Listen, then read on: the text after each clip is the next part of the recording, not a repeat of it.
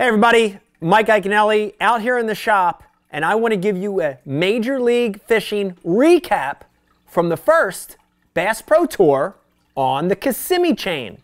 Man, I had a really good first tour event. I ended up missing the cut by that much. Ended up in 11th place. Really neat tournament. Got to fish mainly on Lake Kissimmee, a little bit on Lake Toho, a little bit on Lake Hatch and Hall.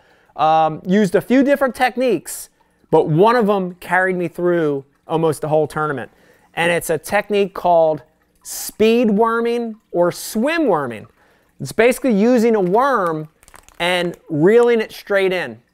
And the way I was fishing it was both subsurface and surface, depending on the conditions. 2 days we had windy, cloudy conditions. On those days, I fished the worm subsurface. I'm going to show you the bait I fished.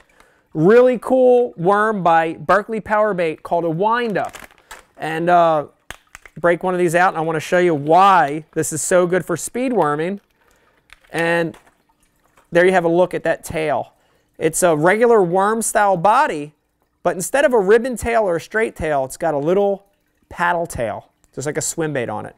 On days it was windy, I'd rig that with a 4/0 hook, an 1/8 ounce weight, tied directly to braid on a bait caster, and I would just fish it like a vibrating jig or like a spinner bait, and they would eat it up.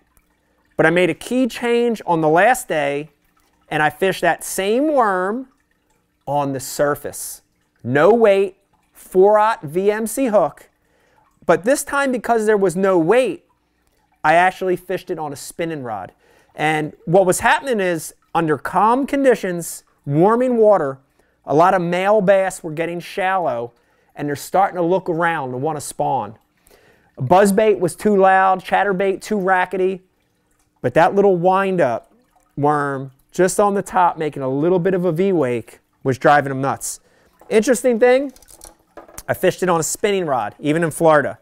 And I used the Abu Garcia Ike Series rod. I used a really cool size. It's a long rod. It's a 7/6 medium action spinning rod.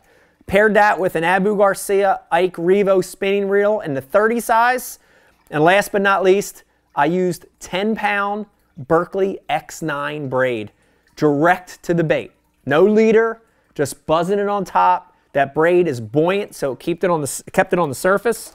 Really, really cool technique between the wind-up, the rod and the reel, fishing it two different styles on a VMC 4/0 offset hook. Really helped me get 11th place finish, my first BPT tour event on Kissimmee Lake.